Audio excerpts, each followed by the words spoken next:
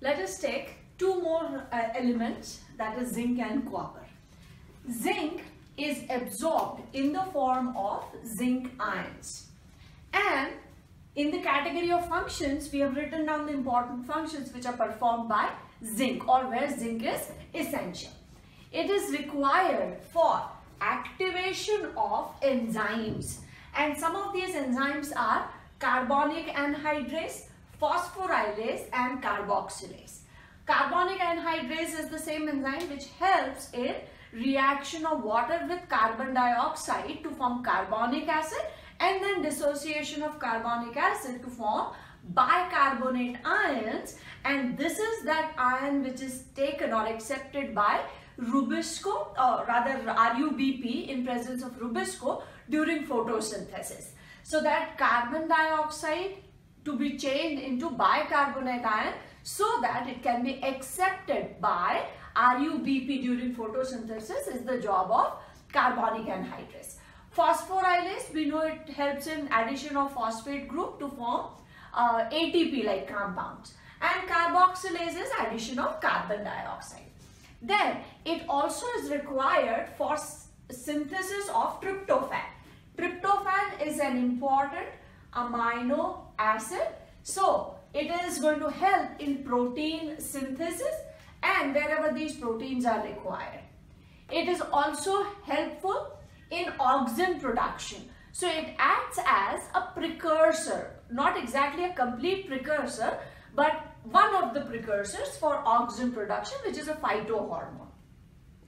And it also helps in the process of fermentation.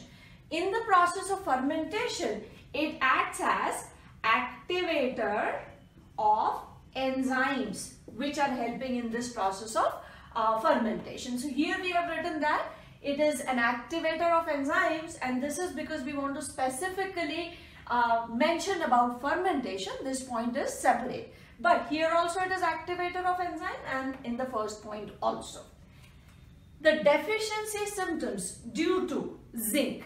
One disease which is very significant is known as little leaf disease, and as the name tells us, the leaf size is reduced.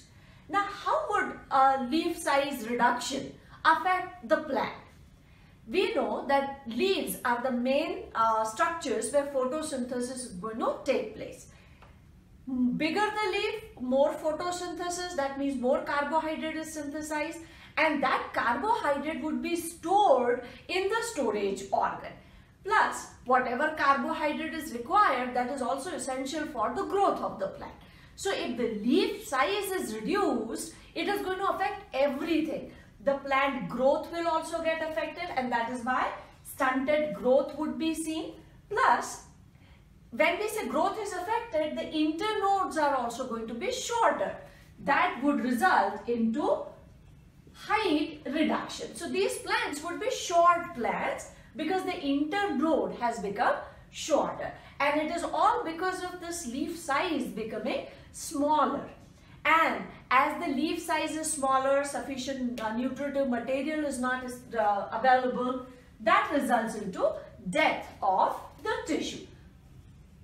Death of the tissue, and technically we call it necrosis. So zinc is essential for activation of many enzymes, and the disease which is caused due to its deficiency is little leaf disease. The next element that we are talking in this list is copper. It is absorbed in the form of cupric ions.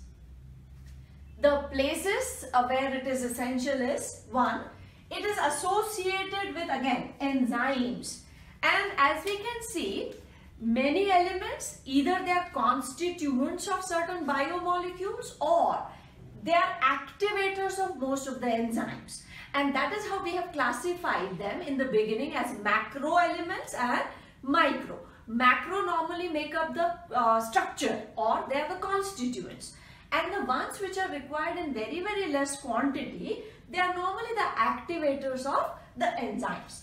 The enzymes where copper acts as an activator, one is lactase, oxidase. These are the main important ones.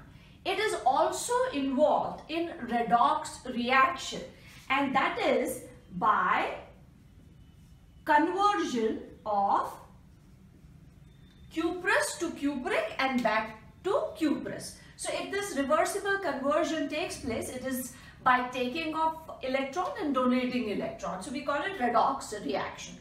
It also helps in transfer of electrons by this reaction. Another important function is it is required for synthesis of vitamin C, that is ascorbic acid. So vitamin C synthesis is also helped by copper. If copper is sufficient, then vitamin C synthesis would take place, and this is important in citrus plants where ascorbic acid is the main acid. Then coming to the deficiencies caused due to the absence of copper or less concentration of copper. One is known as exanthema. Exanthema is actually secretion of gum and deposition of this gum on bark. Deposition of gum, that is a sticky material on the bark. Now we know bark is the tissue which is outside the vascular cambium. It is not a tissue, it is the term given to all the tissues which are outside that vascular cambium. But most of the part, that especially we are talking of cork, it is dead. And we also know that in bark, the cells, they open up during secondary growth to form lenticels. And through these lenticels, exchange of gases takes place. So if we are talking about this stem structure, this entire tissue, outside tissue, would be called bark, and this opening would be the lenticel. And through this, exchange of gases would take place. But if there is deposition of gum all over it, that means exchange, or the structure through which exchange was taking place, that also has been covered with that sticky substance, and there would be no gaseous exchange. And if no gaseous exchange, it would result into necrosis of that area or ultimately the plant death. Chlorosis, loss of pigment, and necrosis, that is again death of the tissue. One more deficiency symptom is there is decreased carbon dioxide absorption. We just now said lenticels help in gaseous exchange, and if there is gum deposition on it, carbon dioxide, or for that matter even oxygen, both gases which are essential either for respiration or for photosynthesis, their absorption would be less, and ultimately it would result into death of the plants. So these are zinc and copper. Now we will take few more elements. The next elements are boron and molybdenum. Boron is required for many important functions. It is required for uptake of calcium ions and even utilization. So uptake and utilization of calcium ions. It is also essential for the membrane functioning. And if membrane is going to properly function, then only ionic exchange or transport of substances across the membrane can take place. It is also required for pollen grains to germinate on the stigma. It plays an important role in cell elongation, cell differentiation, and even in cell division. So we can add here cell division, elongation, and differentiation. So in all processes, it is very important element. It also helps in translocation of carbohydrate. This carbohydrate, which is synthesized in the leaves as a result of photosynthesis, has to be translocated to the organs or areas where it gets stored. It could be the root, fruit, or any other part. So from the leaf to the storage organ. For that translocation also, boron is essential. It is also required for PPP, that is pentose phosphate pathway. So for this pathway also boron plays an important role. It is also required for fruit formation, that is fruiting. One more function which we can add here, it also helps in regeneration of tissues. So it is also required for regeneration. Deficiency symptoms.